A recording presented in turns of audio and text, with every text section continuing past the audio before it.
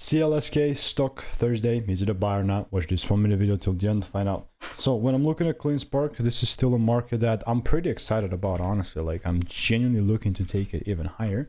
So it's like a bullish market, but it needs to give me that confirmation. You see, it's super important. Like, it's pretty much crucial, you know, whether I'm going to be a part of the trade or not. So I want to see that bullish momentum. That bullish momentum is only really going to start happening if all like I'll start seeing breaks towards the upside. Obviously can also work if we start breaking these highs from right here, but ideally for a better risk to reward, I want to see a pullback ranges there.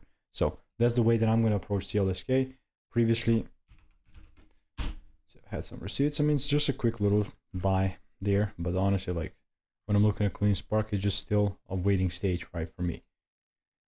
Pretty excited. I'm going to put a big fat wait sign for the, and that's it. So if you want to learn the strategy that I'm using for absolutely free, 100% free course, for the link in the description. All reviews are 5 stars.